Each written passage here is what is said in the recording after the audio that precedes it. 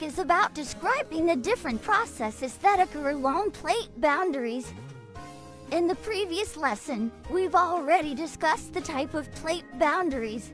Now, we are going to discuss the different processes that occur along the plate boundaries.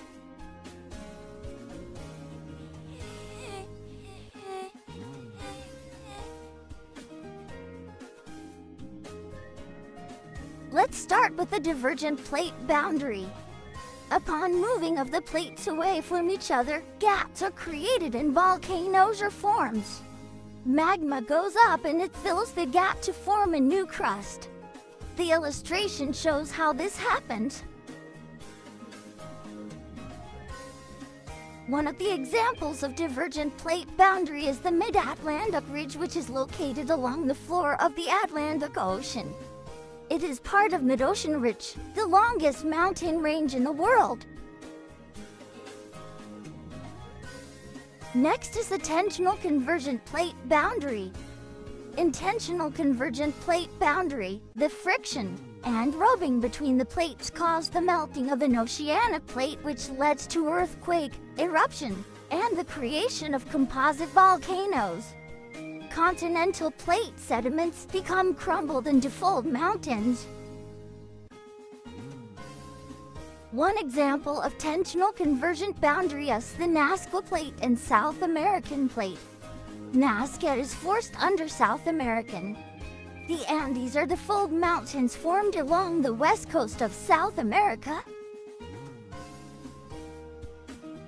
Meanwhile, in compressional convergent plate boundary, what happens is that the moving continental plates are forced to fold up and form mountains. Alps, the highest and most extensive mountain range system, is one of the examples of mountains formed at a compressional convergent plate boundary, where an African and Eurasian plates collided. It lies entirely in Europe, stretching 750 miles.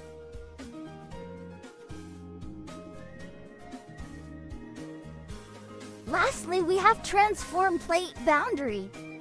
Movement of plates in this boundary can cause an earthquake, wherein seismic waves are released from the focus across the epicenter.